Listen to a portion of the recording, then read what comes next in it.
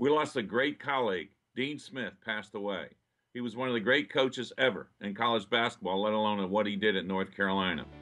Back in the mid-'60s, when he took over for Frank McGuire, he was an innovator of college basketball. He didn't have a great team, but he had a guy named Larry Miller, so he started the four corners offense. Four around the court, one guy with the ball, no shot clock, and they beat you 21-19. Yeah, Duke, 21-19, if that was the score.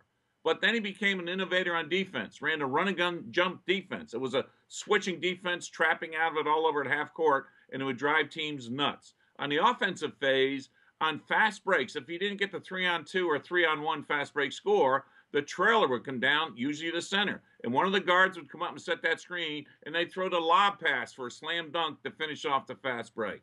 He went on to win a national title at North Carolina and won the gold medal for the Olympic team up in Canada back in '76. But more importantly, he was a great mentor. I tried to get a job with him back in the mid-'60s as an assistant.